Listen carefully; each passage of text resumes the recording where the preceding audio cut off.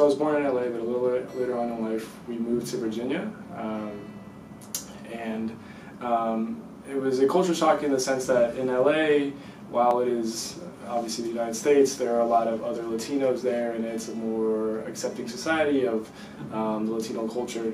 When I moved to Virginia, it felt like everyone was white, and I remember one time in class there were a couple other Latino kids in class with me, and we were on the playground and we were talking about something in Spanish, and one of the teachers came in and told us, don't speak Spanish, you have to speak English.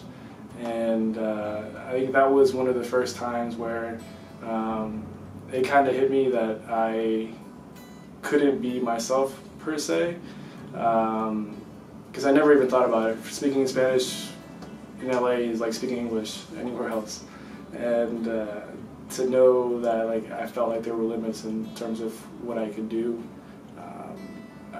was not an experience that I've forgotten. I still remember that moment, and it's one of the moments that I think back to whenever I feel like what it was like when I was trying to figure out who I was as an American.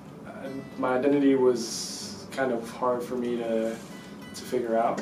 I normally didn't associate myself as Salvadorian growing up just because I didn't really know that many other people. And also when I would go back to El Salvador, they would always see me as an American. They wouldn't see me as a Salvadorian. And when I would come back and grow up, you don't actually kind of quite fit in the U.S. because you're not Caucasian. So I always had that struggle of, well, I don't look like a lot of people that I grew up with, but people back from my country of origin, from my family, where my family's from, didn't necessarily recognize me as one of their own. But as I've grown up, I've embraced the fact that I am an American, and that's unquestionable, and I recognize where I came from, and that's an important part of me regardless of anyone else's opinions.